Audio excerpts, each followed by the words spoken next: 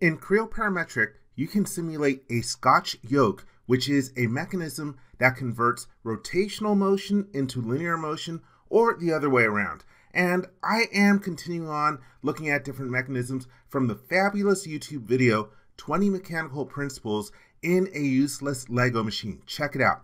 So again, with the Scotch yoke, you can simulate that with as few as 2 components. And let's take a look at how to create the assembly. I'm going to stop my playback and then close the dialog box. Let's take a look at the parts that I am going to use. I will open up the rotational component first. No, I am not going to save my playback. And so this is a very simple part. I just did it with 2 extrudes that has a crank pin. And the crank pin is at a certain diameter or radius. You want to make sure that you know what that diameter or radius is. Let's go back to the assembly and take a look at the part with linear motion. And so this is just a part with a slot, and the length of the slot corresponds to the diameter of the crank pin.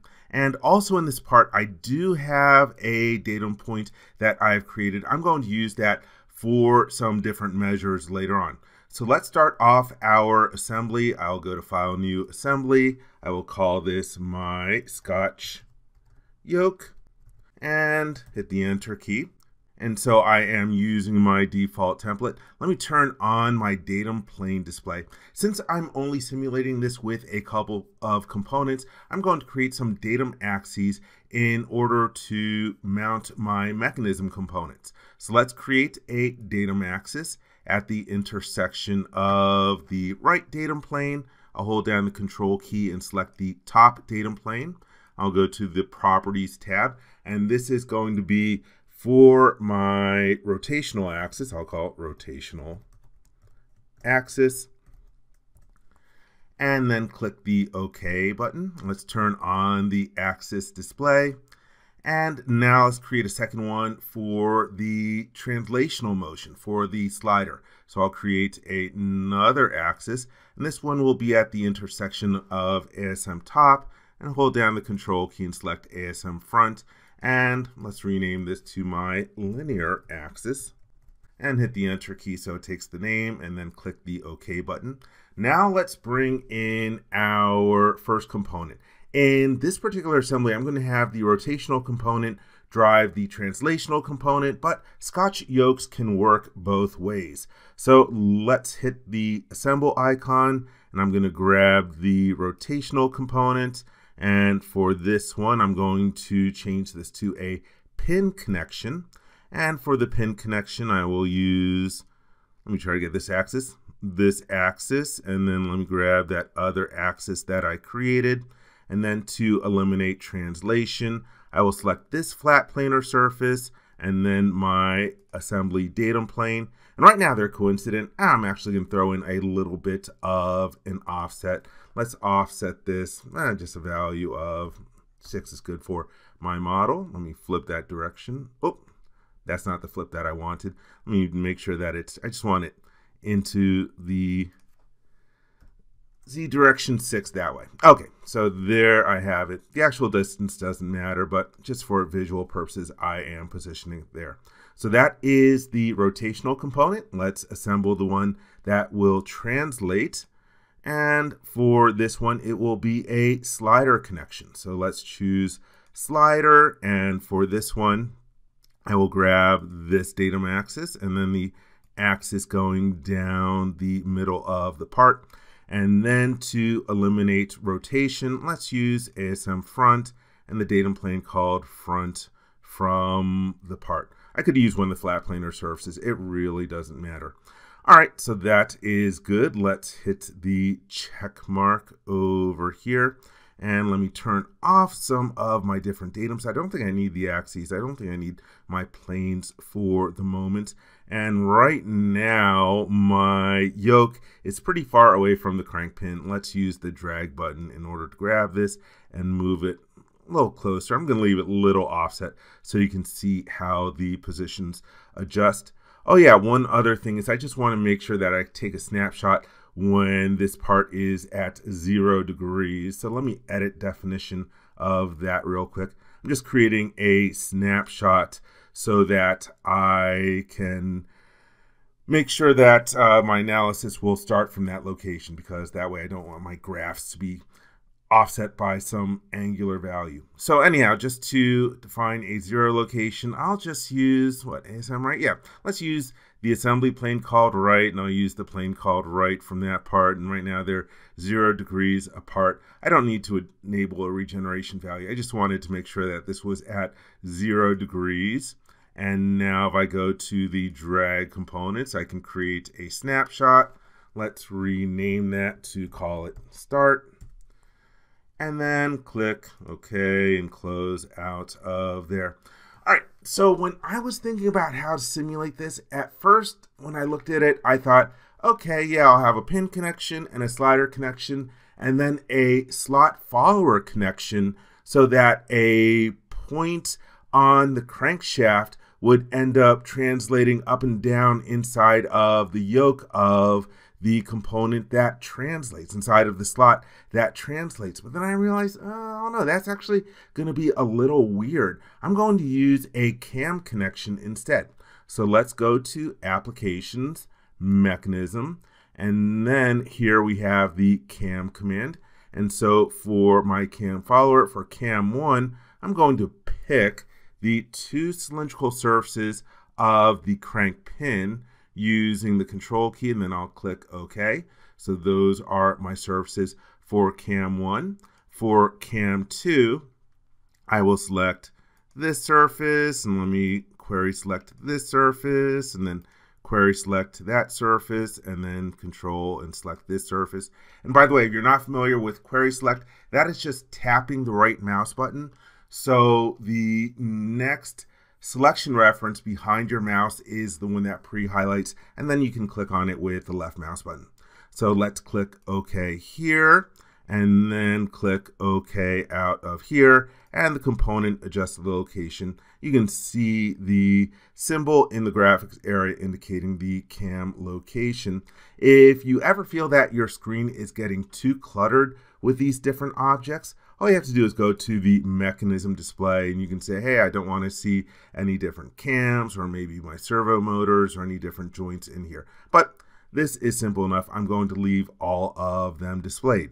So now that we have everything connected, let's throw in a motor. And me personally, I prefer to select my joint axis and then use the motor command from the mini toolbar. And I'm going to drive the angular velocity. And let's go to profile details. And I just want to graph 1 second of this motion. So I'm going to have the coefficient be 360 degrees per second, just so that my graph looks nice when I generate the measures for how the points move. So let's hit the check mark. And now to test the motion, we can create an analysis. I click on Analyses in the mechanism tree, and then use the new icon from the mini toolbar. And let's change this to a kinematic analysis. I like the true kinematic solver. And this is just going to run for 1 second. And I'm going to crank up the frame rate because I just want the graphs to come out really nice. And lately I've been into using powers of 2 for my frame rates. And that's good. Let me use my snapshot. And if I go to the motors tab, you can see that my single motor is going to run the entire time. Let's hit the run button. And for some reason, I prefer it going clockwise instead of counterclockwise. Let's adjust that motor. I will go to my motor in the mechanism tree, edit definition. Let's flip the direction and then hit the check mark. Now let's try running it again. I will select it and hit the run icon. Yes, let's overwrite. And so again, you can see that it makes 1 rotational motion and translates our yoke component. So now let's create some measures so we can see how the translational position, velocity, and acceleration change. I have my datum point visible. I'm also going to turn on my coordinate system display. And let me hide the coordinate systems from the components. Oh, that one is hidden. Let me just go to this over here. Yeah, my datums are not hidden in this one. I just want to make sure that I'm picking the assembly default coordinate system when I create my measures. Speaking of which, let's do that. Let's create our measures. And for the first one, I will use the create new measure icon. I'm going to be calculating the X position. And the point I will measure is my datum point PNT1, really small on there. Let me zoom in a little bit so it's a little easier for you to see. For the coordinate system reference, I'm just manually picking my assembly default coordinate system. And I'm interested in the X component at each time step. That's good. Let's click the OK button. And now let me create another measure. And this one will be for the velocity. And let's rename this one the XVEL for velocity. And once again, I will use the same point. And for the coordinate system, let me choose my reference coordinate system. Again, I'm interested in just the X component. And we'll do it at each time step. That's good. Let's click OK. And the last one I'm going to create is a measure for the X acceleration. And let's change the type to acceleration. For the point, let me get PNT0 once more and change my reference coordinate system. By the way, I might not need to change the reference coordinate system. I just don't know what the world coordinate system is. It's probably the same as the default coordinate system for the assembly, but I'm just making sure. And then I will choose the X component of that, evaluated at each time step, and then choose the OK button. So I've got my 3 different measures created. If I hold down the Control key and then select the result definition, we can then go to the graph icon. And there is an option to graph them separately, but I'm going to graph them all together. And okay, so something went wrong. And I know from the comments that people often like when stuff goes wrong in the videos and then I show how to correct it. So let's go back to the measures once more. So I'll go to the measures and I'll select all 3 of them using the Control key. This time I'm going to check the option to graph the measures separately and then select my result set and hit the graph button. And we see the results. So the bottom one for the velocity, that looks fine. That's what I expect. There's a little bit of stuff going on at the beginning there. Then we have our position. This is what I expect. That looks good. But the acceleration is way off. We can see that there is a sharp change right at the beginning. Then it's really low. So it looks like there's some garbage right at the beginning. I want to figure out how to deal with that. And I've edited this video and showed that I initially used the wrong snapshot. I created the snapshot before the components were connected with the cam connection. So I can try fixing that. Let me go to, let's see, I'm just going to select this component and then edit definition and make sure that my rotation axis shows exactly 0 degrees and then hit the check mark so it's in the right place. Then I can go to the drag components icon and then select the snapshot. This icon here will allow you to update the selected snapshot to the current configuration on the screen, and then click OK and close. And then I'll go to the analyses and then edit definition.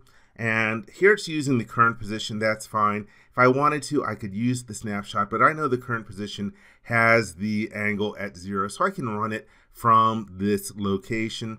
Let's hit the run button. And yes, we're going to overwrite the results. And I'll give you a hint. This is still not going to fix the problem. Let's click the OK button. And then I'm going to go to the measures and select all 3 of these again. So yeah, even though I noted that the snapshot was incorrect, we're still having a big spike here. And actually the values have changed. So there's something going wrong right at the beginning. And so I took a while to think about this. And I think the problem is the fact that I started this out so that the point that I'm using for the measurement is located right at the reference coordinate system. Maybe if I'd left the world coordinate system, things would have been fine. I think because they are located in the same place that we're getting that big spike when any motion starts. So I'm going to try changing the initial configuration. Let's go to the first component, edit definition once more, and then go to the rotation axis. And let's start it so the crank is over here. Let's start it at a value of 90 degrees.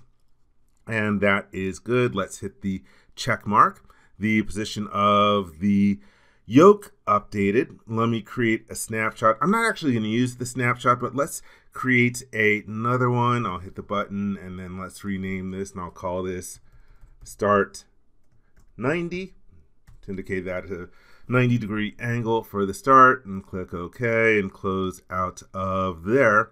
And now let's go to the analysis, and I'm just going to edit definition to make sure it's starting from the initial current configuration. Let's hit the run button. Yes, let's overwrite. And it goes through the single rotation. Now I will click the OK button, and we can go to the measures, and I'll select all three. And this time I'm going to try graphing all of them together.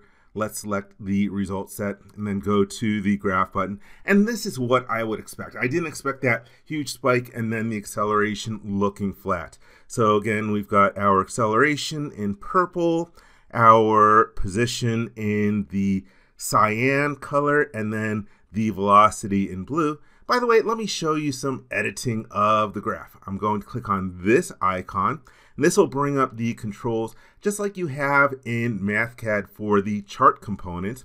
And let's go to trace 1. I'm going to turn off the symbols. I don't want to see all those little dots in there. Let's go to the color, and let's change that to a red color. I'd like the line to be a little thicker. Then let's go to the second trace, and I'm going to do the same thing. Let's turn off the display of the symbols and make it a little bit thicker. Even thicker than that. And let's use a green color for this one. I just want a little more contrast. And then go to the third one. Again, turn off the symbols. I like the blue color. I will just adjust the thickness. And that's good. And I can collapse the results. Let me deselect the result set so we can see our nice graph of how the position, velocity, and acceleration varies for the different ones. Now the position is kind of a small result over here compared to the magnitudes of the other ones, and so for that reason you might want to graph them separately. Let's check the box, hit the graph button, and we have all three results. And yeah, now you can go through the same process of selecting the traces and turning off the symbols and then changing the colors and thickness to what you want to use. And then if you select in the second area, it brings up this one. For some reason it's collapsed a little bit, but that's okay. I can still make the changes that I want to make. And once again, turn off the symbols and then go to the third one and go to its trace, turn off symbols, adjust the thickness, and let's make it, where's my nice blue color? There we go. And so there I have my different results located in here. Just want to deselect everything and then collapse my editing tool. And so there you can see the results on their own separate graphs, and it looks a little more like the kind of sine wave that you would expect, seeing as they have their own y-axis values. And so that's how you can see the motion of a Scotch yoke, and I hope you learned something by the mistakes that I made.